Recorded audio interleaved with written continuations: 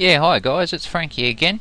In this video I'm going to do a bit of an introduction into ScrapeBox and sort of the first look around the tool, because it's quite a powerful tool and it's got a lot of functionality, so it may be a bit overwhelming at first, but it's really not that hard. So we've downloaded ScrapeBox, we've unzipped it, and this is what we've got. You'll see that there's several folders inside. What these are all just sample files. You don't actually use these. They're just all plain text files. They're in folders based on what they do. So comment poster, we've got our names, emails, websites, and that's just got default data for you to look at. So yeah, just open these up, take a look, and you'll see what's meant to go in them, but you don't actually use what's in any of these files here. They're just simply to show you what to do. So all these ones are just sample data. Your blacklists, I've done another video on blacklists, so that one there's just a blocking list for ScrapeBox. If you see the other video, you'll learn all about that one. Also, you've got two files here, footprint and ScrapeBox. So I've got one open here, or I've got both of them open.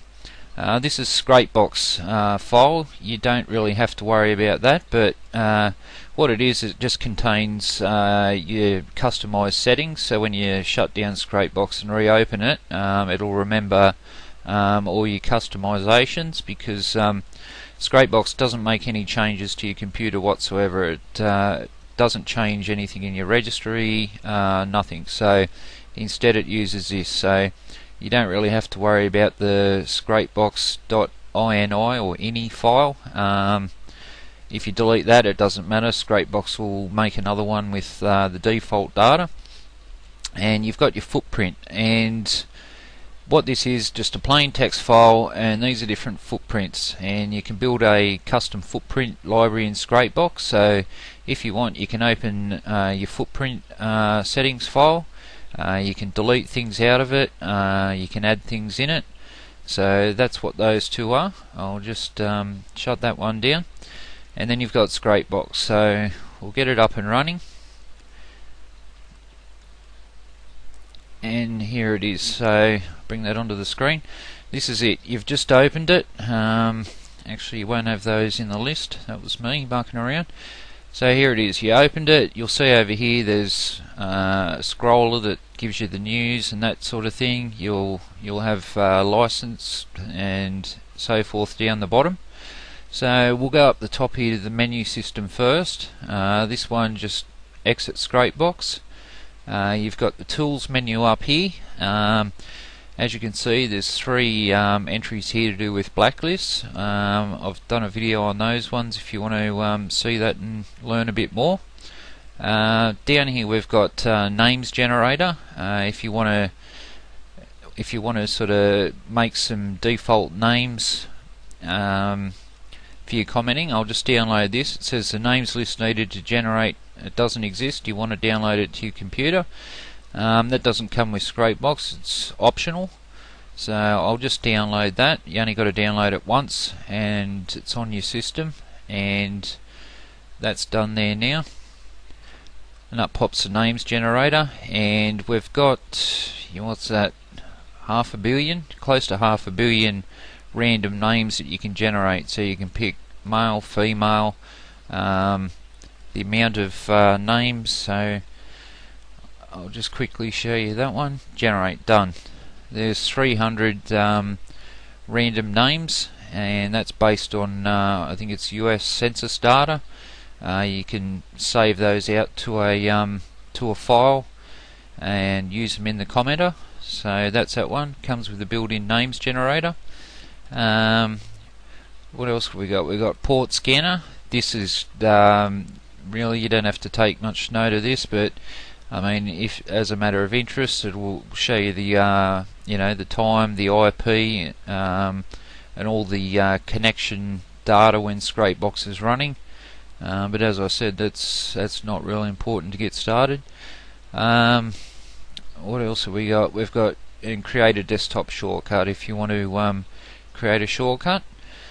Next one over, we've got projects. I've also done a video on the projects, but that just basically allows you to save the data that you've got loaded in the tool. You can save and load the whole application environment. So I'll go ahead and do that one now. Projects, demo environment. That's loaded. See what that's done here is it's populated my footprint, keywords, the proxies I last used, everything I had ticked, the URLs in the harvester, and so the environment means you can save the whole state of ScrapeBox, and you can save multiple states. So in other words, if you want to shut down the computer, you've got all your data loaded into ScrapeBox everywhere. You can simply save the whole application environment, and next time when you start ScrapeBox you can load the environment and you're back where you started. It's like you never shut down the tool. So that's what that one is. And the poster project will just save the data in this commenter section down the bottom here. So whatever you've got ticked, whatever you got loaded down there, you can save and load that option. So that's that one. Over here in the settings menu we've got adjust maximum connections. When you open up this one here, you'll see that there's a number of options for connections, and this is how many connections ScrapeBox will use at once. So if you've got a slow internet connection, you can adjust each one down to a lower value. If you've got a fast internet connection, you can adjust these up. So I mean, you can sort of tweak this to suit your connection. Same with the timeout setting. Your timeouts, how long ScrapeBox will wait when it's sort of loading each URL or performing a function. So I mean, if you find you're getting a lot of timeouts, you might have it set too low and you have to raise it. But they're your timeout and connection settings. It gives you sort of full control over your connection and how it performs. Next one down here, you got thorough comment mode. That's for the commenter, obviously. And with that one ticked, what that'll do, that's mainly designed if you're using free proxies that are sort of prone to not working temporarily. Thorough comment mode will attempt 3 comments on any URL if it encounters a failed proxy or a 404. So that just gives you sort of more chance of successfully commenting. Post only using slow poster. Again, that's another option related to